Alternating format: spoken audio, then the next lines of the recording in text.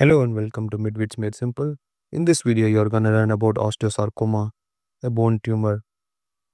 If you are new to my channel, first of all hit the subscribe button so you won't miss out any of my upcoming videos. Osteosarcoma is a malignant tumor. It is the most common primary malignant tumor of bone. It has a bimodal age distribution.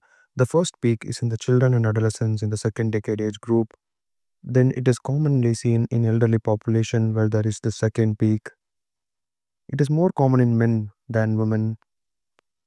In the first peak, when it is occurring in children and adolescents, it is usually primary osteosarcoma, means it arises directly without any pre-existing conditions. In the second peak, when it is occurring in elderly, it is commonly a secondary osteosarcoma, means it arises from some pre-existing conditions like Paget's disease or some pre-existing bone tumors like osteochondroma or osteoblastoma, which changes to osteosarcoma. It usually occurs in the metaphysis region above the growth plate and commonest around the knee in distal femur and proximal tibia. Symptoms are pain and swelling, which is usually rapidly progressive, and many patients might develop pathological fracture by a very trivial trauma. And if the patients develop metastasis, they have symptoms related to the metastasis. For example, cough, chest pain, and hemoptysis is seen in cases of pulmonary metastasis. Histopathologically, there is osteoid matrix production by the bone tumor cells. These cells are of varying size and shape. They have large hyperchromatic nuclei and increased mitotic figures are noted to suggest the malignant potential of the tumor. The neoplastic bone thus formed newly has a fine lace-like appearance, and sometimes abnormal giant cells might be seen also. RB gene, also known as retinoblastoma gene mutation, can increase the risk for developing osteosarcoma by 1000 times. Similarly, P53 mutations, which causes Li-Fraumeni syndrome, and this have significant increase in risk of osteosarcoma. INK4A inactivation, MDM2 overexpression, CDK4 overexpression can all lead to development of osteosarcoma as well. The definitive diagnosis is by biopsy. However, imaging is required for diagnosing the extent of the disease, metastasis, etc.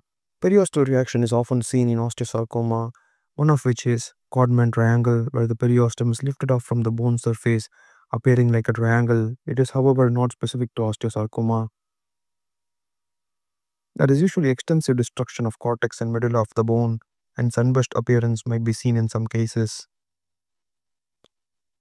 MRI is required to identify the extent of tumor, soft tissue involvement, and encasement of nearby neurovascular structures, which all helps in planning the surgical resection. HRCT thorax helps in identifying pulmonary metastasis. About 20% people might have pulmonary metastasis at the time of diagnosis of osteosarcoma itself. The management principle is usually to try the best to salvage the limb. So initially, chemotherapy is given before surgery, followed by which the tumor shrinks in size and it is called downstaging the tumor. Then this chemotherapy is called neoadjuvant chemotherapy. Then the surgery is done. Following the surgery, the remaining cycles of chemotherapy are given to complete the cycles. One of the common regimens is MAP regimen, which includes methotrexate, adriamycin, which is also called as doxorubicin, and cisplatin. Limb salvage surgery is done when we can achieve negative margins and the tumor is resectable. Endoprostheses or implants, which are used to fit in the gap or void thus created by resecting the tumor, which will give a functional limb for the patient. If the limb could not be salvaged, as in negative margins could not be achieved while salvaging the limb, then amputation at appropriate level has to be done. Osteosarcoma is a radio-resistant tumor. It is not very sensitive to radiotherapy, hence it can be used as a palliative therapy when the tumors are unresectable. Great job on making it till the end of the video. If you want more videos, make sure to hit the subscribe button right now. You can watch my entire playlist on bone tumors by clicking here. Check out my Study With Me channel by clicking here. Check out my other videos by clicking here. And subscribe to my channel so you won't regret later. Trust me. Thank you so much for watching. I'll see you guys in the next video.